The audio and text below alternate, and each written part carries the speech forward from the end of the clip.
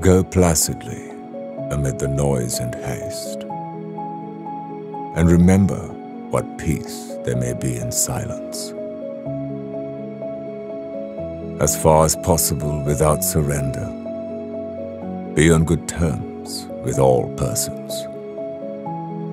Speak your truth quietly and clearly, and listen to others, even the dull and the ignorant. They too have their story. Avoid loud and aggressive persons. They are vexations to the spirit. If you compare yourself with others, you may become vain and bitter. For always there will be greater and lesser persons than yourself. Enjoy your achievements as well as your plans. Keep interested in your own career, however humble.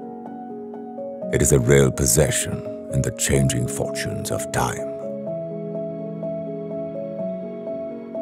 Exercise caution in your business affairs, for the world is full of trickery. But let this not blind you to what virtue there is. Many persons strive for high ideals, and everywhere life is full of heroism. Be yourself. Especially, do not feign affection, neither be cynical about love. For in the face of all aridity and disenchantment,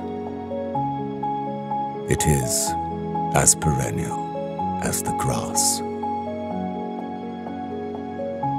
Take kindly the counsel of the years, gracefully surrendering the things of youth.